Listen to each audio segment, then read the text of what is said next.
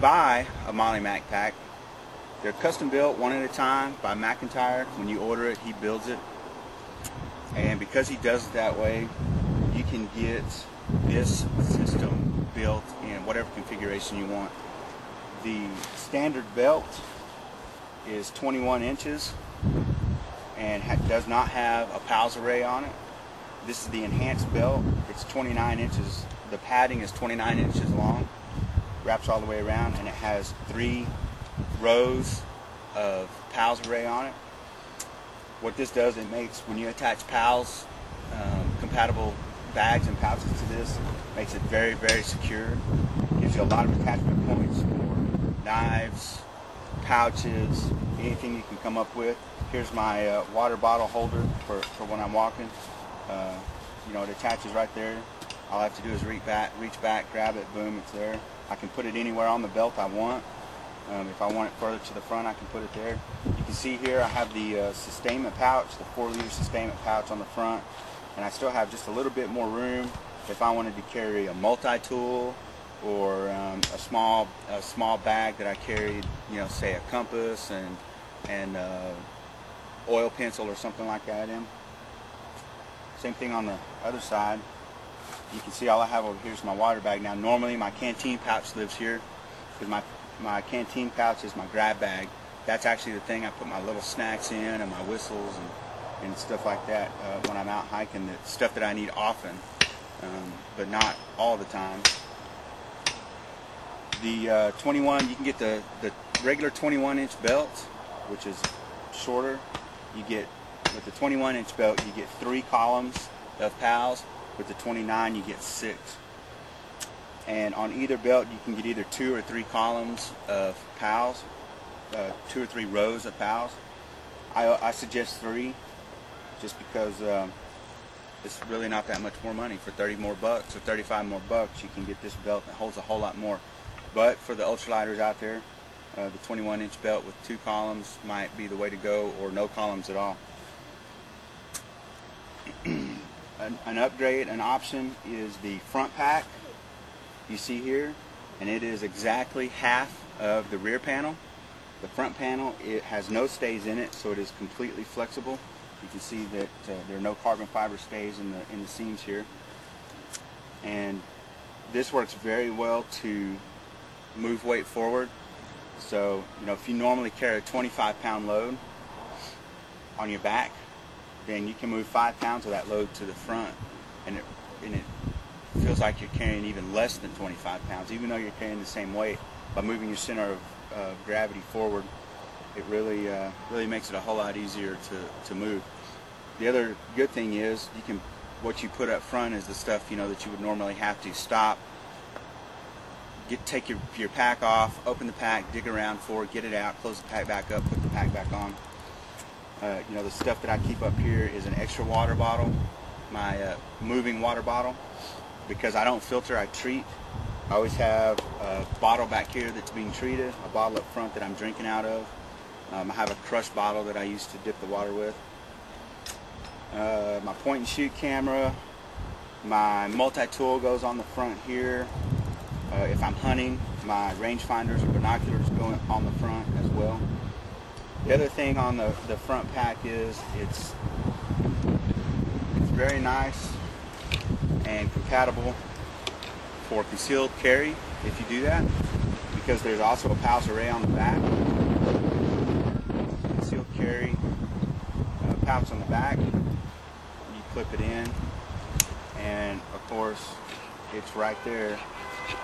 Whether it's weak hand or strong hand draw, you just reach in and draw, or reach in and draw, or you can do, you know, however you want to configure it. But it's always right there at the front, ready, easy to get to, and you know, carrying it on the front like that, it's easy to stage a trip or a fall if something were to happen, and deploy the weapon during the staged fall. So the front pouch has 4 attachment points. Obviously it has the 2 that we just saw. There's 2 more on the bottom, and these are actually non-load bearing on the bottom. What they do is keep it from, when it's loaded and you bend over, it keeps it from swinging out. So it's very easy to unclip these. Everything uses side release buckles on the entire pack, except you can get the cinch buckles with ladder locks if you want.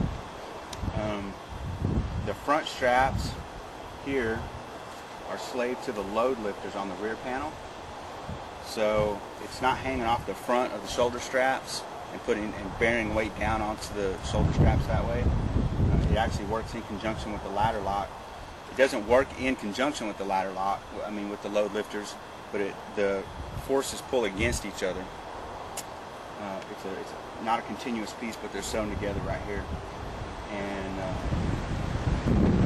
so the load is distributed from the front panel through the front panel connector, through the load lifter, and to the back of the pack.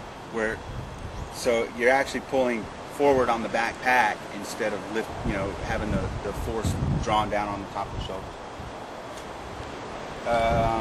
On the front here, continuing, there's two straps that come down, and all they have is loops in them. Again, these are options, and what I use these for are thumb loops when I'm hiking, especially if I'm on flat ground and I want to make good time, something to put your hands in. I just put my thumbs in there, and I can give my arms something to do other than swing. If I'm not using trekking poles, which about half the time I do and half the time I don't. In technical terrain, I use the trekking poles when I get on flat land and I just want to make good time. I stow them, use the thumb loops for resting. So moving on to the back panel. The back panel is 12 rows of pals tall, 5 columns wide. And again, it's completely flexible. You can see here I've modified mine to take the stay out. You can see the stay here. These are small diameter, probably about a 1/4 inch carbon fiber stays. And you have 2 vertical stays and 2 horizontal stays. They're not connected together, so it's not a true frame. The whole thing stays rigid and non-rigid and flexible. Moves with you, but it bears the load very well. Again, you can see that I have on my sleeping bag side release buckles, and you can see these cinch straps up here are ladder locks. McIntyre will build them for you either way. You can mix and match as you want. The ladder locks are lighter weight; they work very well. I like the side release buckles for the sleeping bag, just because I can compress the bag, click it in, and then make the adjustment, because my stuff sack to compress the sleeping bag, I just use the cinch buckles, so that when I take it off it doesn't stay compressed. You can also get the cinch straps with just a single loop, a 2-inch loop sewn in, so that you just thread the other end through the loop and then tie a slipped half hitch. Compress the load, tie a slipped half hitch. The reason the M.O.L.L.E MacPack works is because once you have the load established and cinched down tight, the load becomes the frame. So ultralighters and lightweight backpackers have been using that for a long time. They take their sleeping pad, they put it in first, they put everything inside there, then they cinch everything down so that the load actually becomes the frame of the pack. The concept is the same here, except with the M.O.L.L.E MacPack system, you do have a semi-rigid frame to keep it from collapsing, so you don't have to use a sleep pad or anything like that. But as the load goes together and you cinch everything down tight, it becomes very, very stable, pretty rigid, but still flexible. The belt, we've already gone over the belt, but basically the belt attaches to the rear panel via the PALS webbing. It's very simple to do. If you're familiar with using M.O.L.L.E pouches, then it attaches the exact same way as M.O.L.L.E pouches do. If you're not familiar with M.O.L.L.E pouches and how they attach to PALS webbing, then there's a bunch of YouTube videos on it and how-tos on the web. You can even download the technical manual from the U.S. military that shows how to weave it and do it and latch it and everything. But what it does is it's very effective at marrying the pouch to the rear panel, and in doing that it stabilizes the load very well. We've all the new belts have a reinforcement patch at the back of the double laminate 1000D Cordura, which makes a very rigid point. Up to about 45 pounds, it has no problem carrying 40 to 45 pounds. Once you exceed 45 pounds, if you do, I recommend putting in stays, aluminum lumbar stays, and I'll show you that a little later in the video.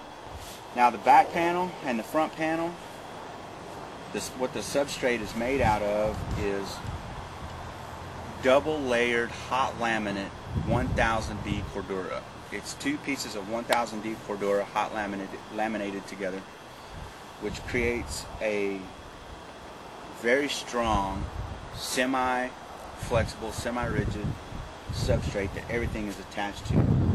I've never had a stitch fail, and I've carried some pretty heavy loads over some pretty rough terrain. It's just good stuff. It's not going to fail, and Matt guarantees it. You know, his guarantee on his website is if it breaks, send it back and he'll fix it. That's pretty good customer service. Okay, so what we're going to do now is I'm going to break down the system, and I'm going to show you the modularity of it, if that's a word. The different ways to configure it out in the field, whether you're a hiker that hikes in and then you want to do some day hikes out from your main camp, or you're a hunter and you pack your camp in, set up spike camp and do day hunts from there, or you're an EMT or a SAR or even trail maintenance. It's a good way to hike everything in, set up a base camp or a spike camp, and then go and do your work or do your hikes or have your fun.